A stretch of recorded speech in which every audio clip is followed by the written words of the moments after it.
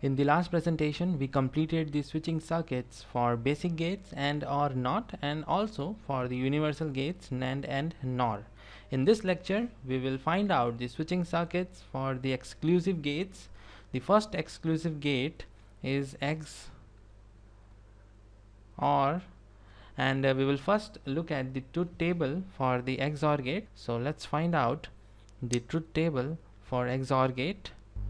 A, B are the two switches, Y is the output, and for EXOR operation, Y is given as A complement B or B complement A. This can also be represented as A EXOR B. This is for EXOR representation.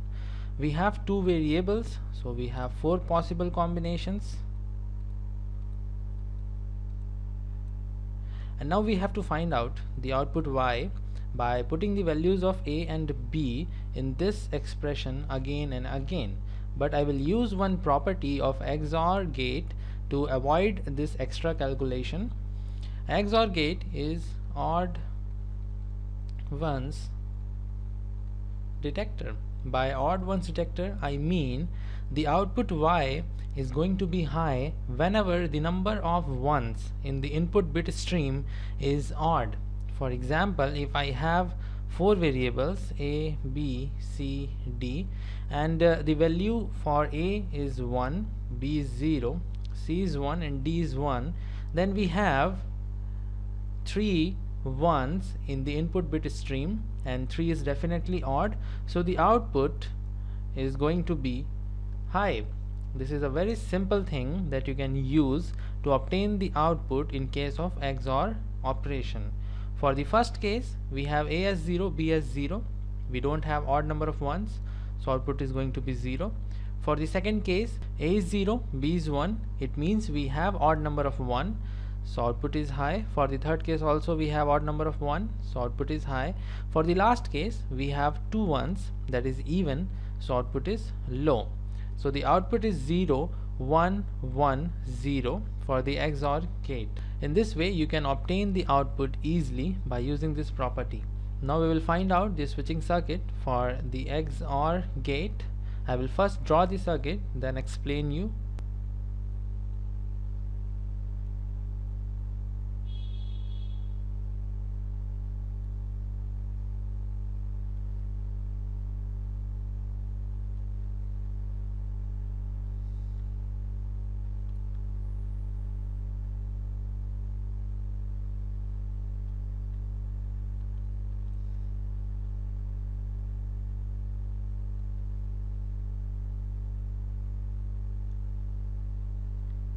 To implement EXOR gate, we will use bidirectional switches. These two switches that we are using are bidirectional switches.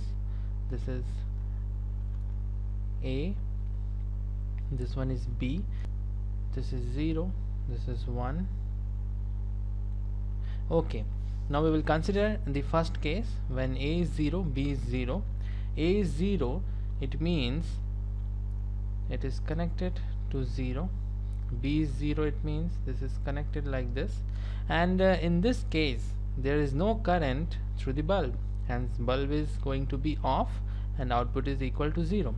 I will simplify this so that you can see why there is no current through the bulb.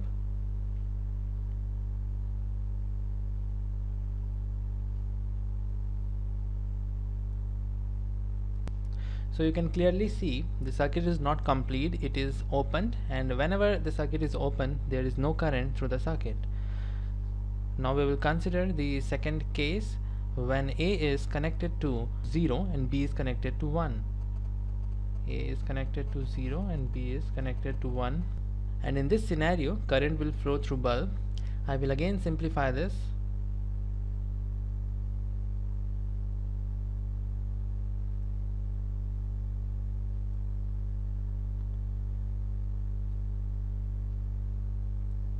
And the current will flow like this, and thus the bulb will glow and output will be high. We will consider the third case now, and the third case is just opposite of the second case. A is now connected to 1, whereas B is connected to 0, and again there will be a flow of current like this. You can clearly see the flow of current like this. And for the last case, when both A is connected to 1 and B is connected to 1, we don't have any flow of current through the bulb. So this is how the switching circuit of EXOR gate works. Now we will move to the EXNOR gate.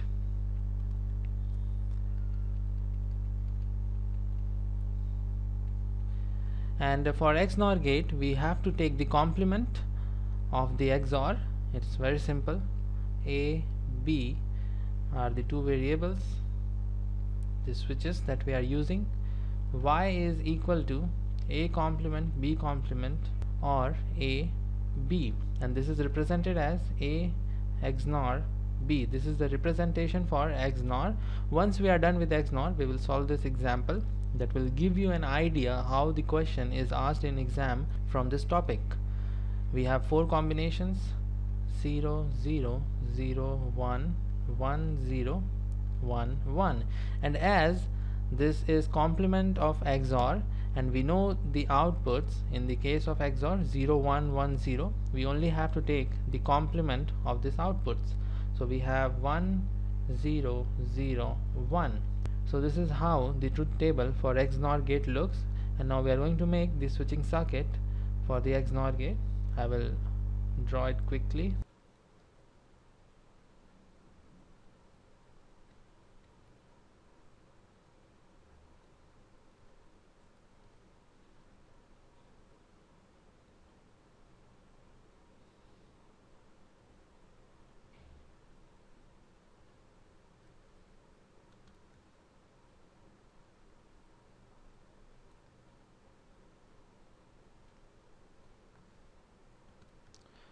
This is logic 1 and this is logic 0. A is our first bidirectional switch and B is our second bidirectional switch. This is the bulb and our output Y and the potential source V. If we compare the two switching circuits, then definitely this one is easier to understand as compared to this one. This is quite straightforward. If I consider the first case, when A is 0, B is 0, it means A is connected to 0 and B is connected to 0, then simply the circuit is complete and bulb will glow. For the second case, when A is 0 and B is 1, A is connected to 0 and B is connected to 1, the circuit is now open and there will be no current through bulb. For the third case, when A is connected to 1 and B is connected to 0, then also circuit is opened. Here you can see it is opened and there will be no current through the bulb. For the last case, when both A and B are connected to 1, the circuit is now complete and there will be a proper flow of current through the bulb and it will glow, making the output equal to 1. So this is how you have to draw the table and then obtain the circuit, the switching circuit for the EXNOR gate. And now we will move to the next part of this lecture, that is the example. We have to determine Y. Y is the output and it is the bulb. We are having 1, 2, 3, 4 switches, A, B, C, D, and we will try to solve this problem by two different ways. The first way that I can see is by making this switch A closed. This A should be closed. B or C, either one of them should be closed. So we can write A and B or C, and D must be opened, because when this is closed, the current will have two paths.